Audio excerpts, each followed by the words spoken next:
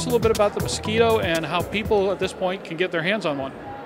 Well, the Mosquito is, as you know, a single-seat ultralight or experimental aircraft. Now, I've put a lot of radio-controlled helicopters together, and I would have to say that after getting my hands and building parts of these systems here, that it's exactly the same, only for me it's a little easier because everything's bigger. As far as the construction and the design of the aircraft, mostly fiberglass in this version, it's incredibly simple for a helicopter system, and the kit goes together pretty easily, and everything's laid out in stages. And the rotor head we know is extremely strong for its size. We can see people doing a hovering auto, land, pick it back up, and set it back down again, which is really impressive, and not many helicopters of this size can do anything like that. So high rotor inertia for its size, tons of options for power plants. You can do 2, 3 cylinder or the turbine.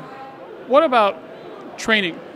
The making the transition from those of us who learn to fly in the Robbies and the like to a small, in some cases low mass inertia, in some cases higher mass inertia rotors, and very simple control systems and even more simple instrumentation. What kind of support is available for acclimating a pilot to these new versions of aircraft? Well, we have a training program specifically for that, right? So if you've never flown a helicopter and you'd like to, we'd get you in a 2-seat aircraft, of course. If you're able to solo in an R-22 or a Schweizer, I don't think you'll have any problem soloing in this helicopter. Of course, you're going to get used to the handling and the way it feels, but other than that, a helicopter is a helicopter at the end of the day. What can we expect in the ability to just go out for the typical airport breakfast 30, 50 miles down the road?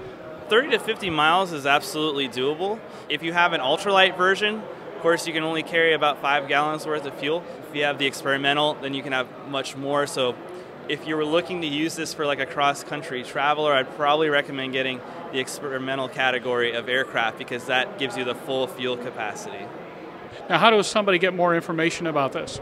Well, you can go to our website, rotorfx.com, or if you can Google Mosquito XE, there's internet forums, and of course the manufacturer's website. Joe Aletky on the floor of AMA 2016. Thanks for taking a little bit of time out for Aero-News. And one of these days, we got to come out and fly this thing. Yeah, come over. We're at Van Nuys Airport, so anytime you guys are in town, stop on by.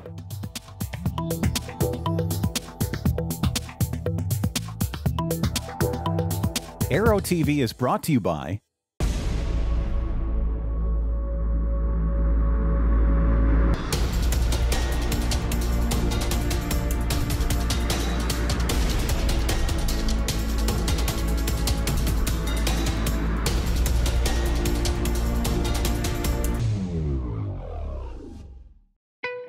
There's a difference between charting a steady course and pushing for the ceiling.